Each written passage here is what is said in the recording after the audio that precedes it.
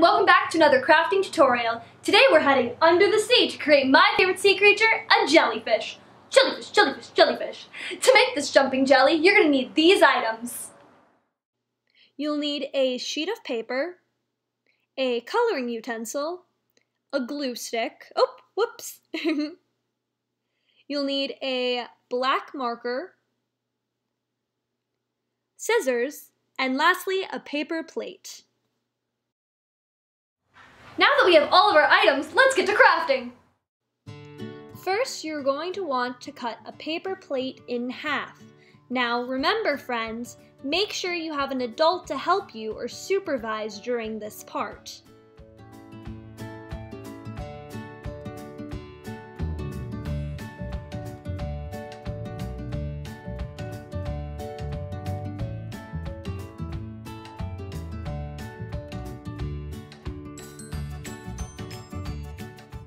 Now we're going to draw the face of our jelly.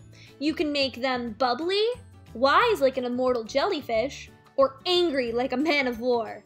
I think I'm going to make mine inquisitive. Inquisitive means they are thinking. First, you're going to draw two big circles.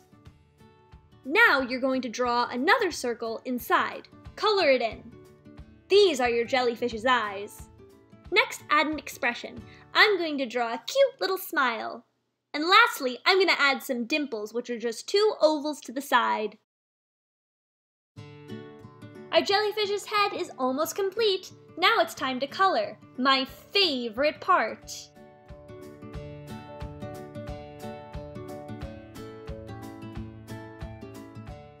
Remember that sheet of paper? With the help of an adult, we are now going to cut long vertical strips. That means up and down. These are going to be our jellyfish's tentacles, but be careful, they might sting you.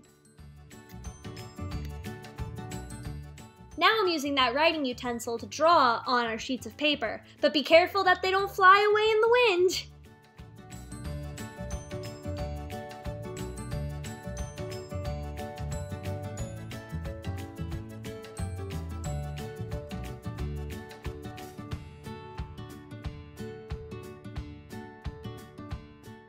Lastly, let's glue these strips to the bottom of our jelly's head, known as the bell.